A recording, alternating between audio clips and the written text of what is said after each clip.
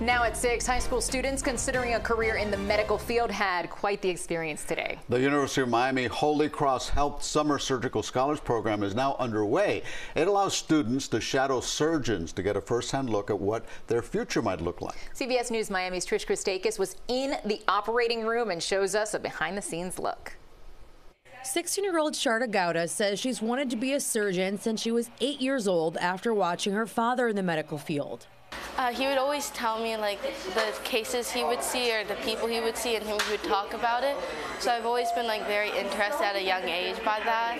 It's her dream to help people, and today she got one step closer, learning more than any classroom can teach her, as she's already practicing on this Da Vinci console, which is used in robotic surgeries. Well, I learned how to use the claws with the robot.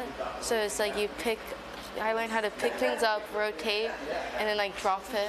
These students complete 4 10-hour shifts where they observe surgeries, learn how to suture, and use the robotic laparoscopic simulator. As a kid, you're kind of confused. You don't really know what you want to do.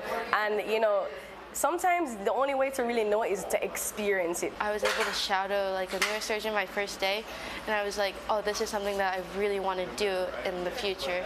These current doctors didn't have an opportunity like this. They say there's always a need in the medical field, so this is something exciting for them.